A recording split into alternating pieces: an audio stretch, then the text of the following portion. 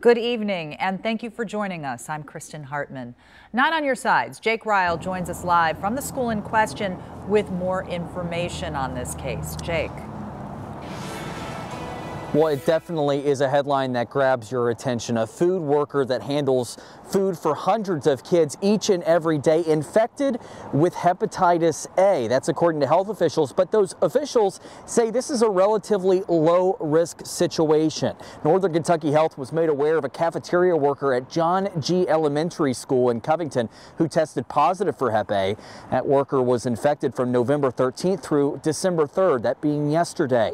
Now, since then, Northern Kentucky Health launched an investigation and then came into the school to see if the workers were following proper hygiene procedures.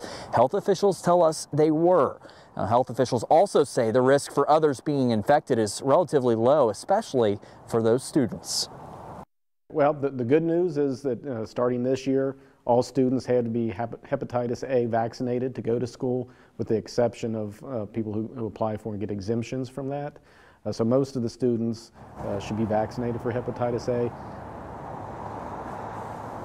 Now, here at the school, it's business as usual. The cafeteria and bathrooms were all cleaned using a higher concentrate of disinfectant. Now, the school taking extra precautions in throwing away any pots, pans, and materials that infected person might have touched. Now, the highest risk for infection, officials say, would be those other cafeteria workers. Health officials tell me that they have urged those cafeteria workers to go ahead and get a vaccine if they have not.